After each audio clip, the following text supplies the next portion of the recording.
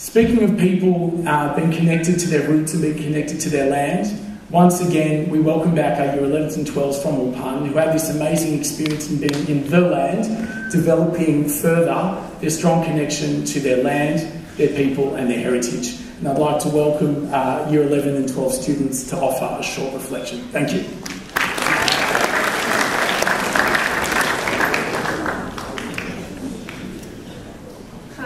I'm in Year 11 and I recently had the privilege of travelling to Israel and Prague with my year level on Ulpan.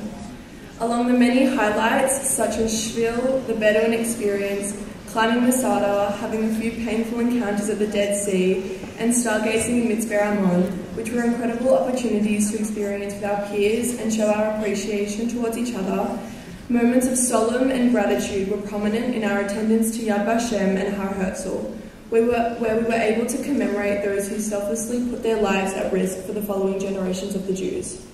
Yad Vashem's Visual Centre is the foremost resource centre of cinematic work related to the Holocaust, identifying the 6 million fallen Jews as courageous and brave individuals through the exploration of stories, quotes, and unmatchable personal experiences. Although this experience was extremely confronting for most, it was mostly unforgettable and remarkable and allowed us to connect spiritually and emotionally with our religion and its values. Following our first 2 weeks in Israel, we arrived in Prague. Our first day consisted of beautiful and architecturally remarkable statues and buildings, whilst we observed the non-Jewish parts of Prague.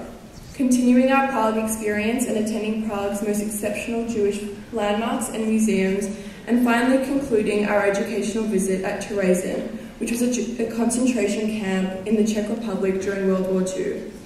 We learned that by 1940, Nazi Germany had assigned the Gestapo to turn Terezin into a Jewish ghetto and concentration camp.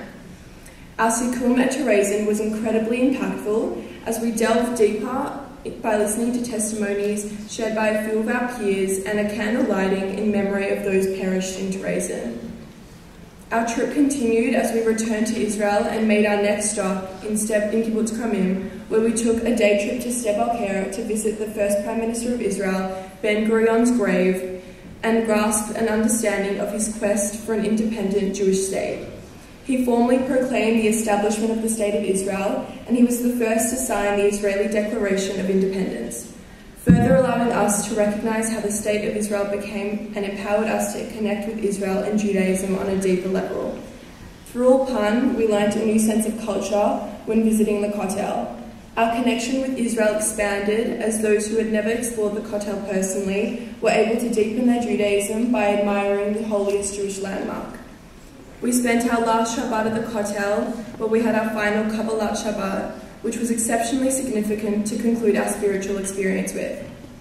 Ultimately, Ulpan for me was not only a fun and enjoyable experience where I was able to establish new friendships and connections with all of my peers, as well as unbelievable madrichim and teachers, but it was also an enriching spiritual experience full of new learning opportunities and countless moments of gratitude and awareness for how Israel became what it is today and how it will continue to grow and evolve over time.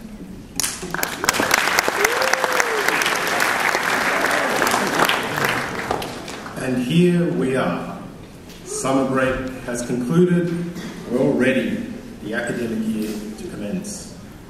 Before we do such a thing, I would like to share with everyone here a bit about what was the best Year 11 Ulpan program ever. It began with an initial mesmerization of Abdallah in a cave in Sfat, continued with journeys around the Golan, witnessing IDF training facilities in action. It continued with a unique holiness to the Kotel, as well as being verklempt at Terezin in Prague, and then being in awe over technological wonders in Tel Aviv. The list goes on and on.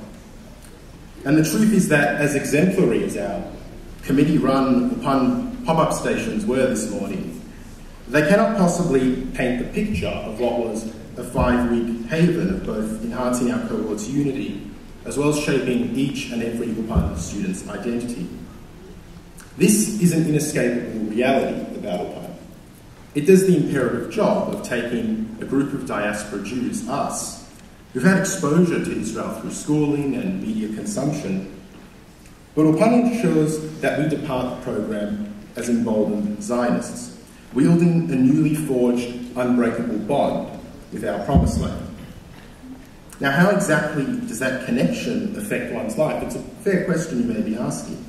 Speaking for myself, I can say that prior to Ulpan, my halakhic observance was minimal, and the prospect of undertaking Aliyah was improbable. Yet after 5 weeks of consistent participation in Shacharit services and observing Shabbat, I returned to Melbourne with the sole thought, it cannot end here. And the essential message for everyone here to take away is that irrespective of how observant one is before, during or after Ulpan, which services you attended, whether they were on the 10 or 11 program, every single student who has been on Ulpan, and every single student who will be on Ulpan, will have their faith and cultural ties with the modern state of Israel forever intertwined with their identity and ideology. And it's that reality that unites us as a Jewish community as it has for over a millennia. And that is why we must never forget to say, Am Yisrael Chai.